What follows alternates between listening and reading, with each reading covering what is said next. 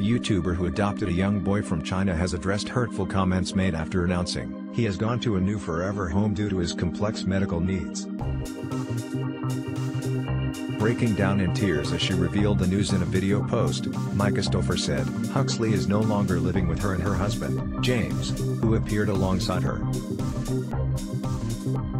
The couple adopted the little boy in 2017, when Stauffer announced details of their new arrival in a YouTube video, saying he had stolen their hearts.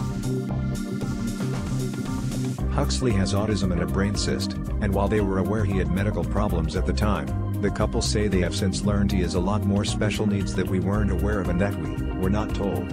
They say he had been receiving more intense therapy in the past year.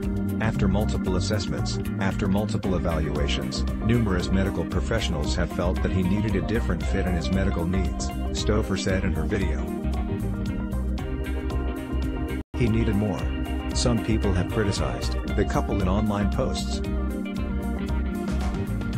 Addressing the hurtful comments that have been made, she said, "Do I feel like a failure as a mom? Like, 500%. While the couple have shared their adoption journey online.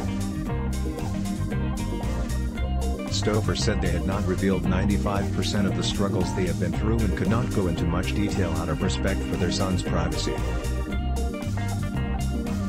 The star said the couple have been getting updates on Huxley's progress and experts have found him a family they felt would ultimately be the best fit.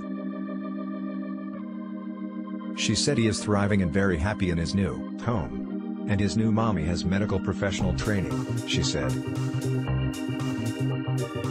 Stauffer, a mother of 4 from Ohio,